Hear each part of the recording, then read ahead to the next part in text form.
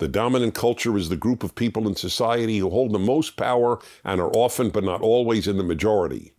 In the US and the UK, people who are white, middle class, Christian, and cisgender are the dominant culture. They are in charge of the institutions and have established behaviors, values, and traditions that are considered acceptable and the norm in our countries. Okay, that's true. So the only question is, are they good norms or bad norms? That's the only question. By the way, it says Christian. I'm Jewish.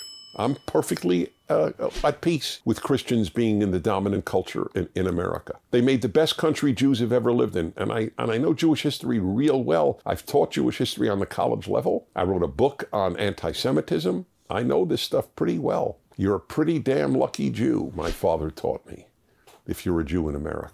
Even with the dominant, not even with, maybe because of the dominant Christian culture.